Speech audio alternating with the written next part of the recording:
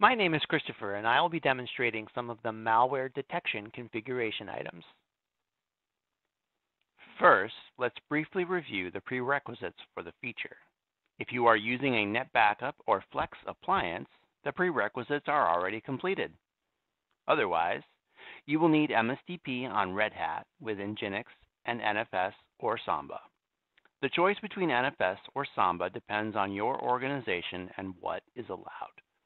You can also opt for both, especially if you are already using universal shares elsewhere. Configure the proper authentication for your users specifically required for Samba. Next, initialize universal shares with the vpfs config command on the MSDP server. With these minimum components, we can proceed. If you are leveraging instant access or universal shares for other features as well, be sure to consult the specific documentation for the other features. Also, for the sake of brevity in this demo, I have installed the NetBackup malware tool on the same host, but this is not recommended for production. For the NetBackup malware tool, simply extract the package and run setup.sh. In the NetBackup web UI, we can see that malware detection is not yet set up with any configuration. The first step is to configure a scan pool. To configure a scan pool, we do so for a malware application combined with a protocol. The scan pool will be selected during a scan, so name it intuitively. Later, we will add specific hosts to this pool. For now, we will create a pool with a NetBackup malware application, and we'll choose the NFS protocol for this pool. This aligns with my scan host configuration, as well as the universal shares installed components.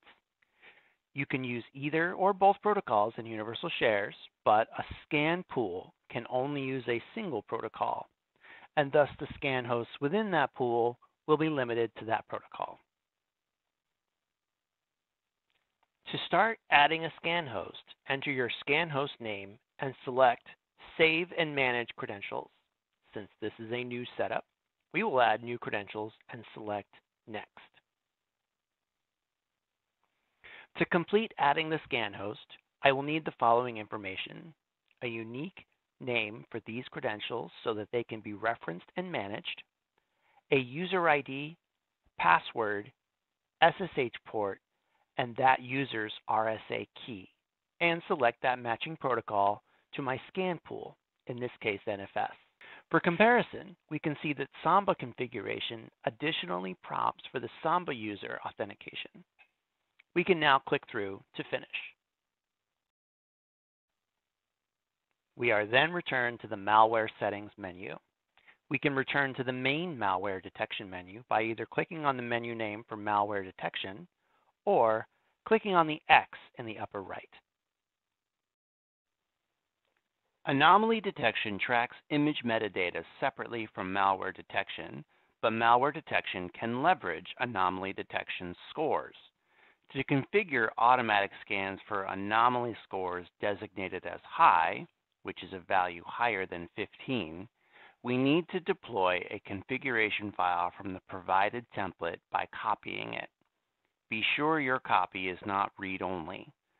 The contents of this file, shown here in 3 sections, can be used to configure automatic scanning by first uncommenting the line and enabling it with a value of 1, and typing the scan pool to use. Additionally, for section 3, you can configure specific pools to be used for specific clients paired together with a batch number. This is beyond the scope of this current video, but provides a dynamic approach to automatic scanning for large-scale enterprises. Malware detection configuration is now complete.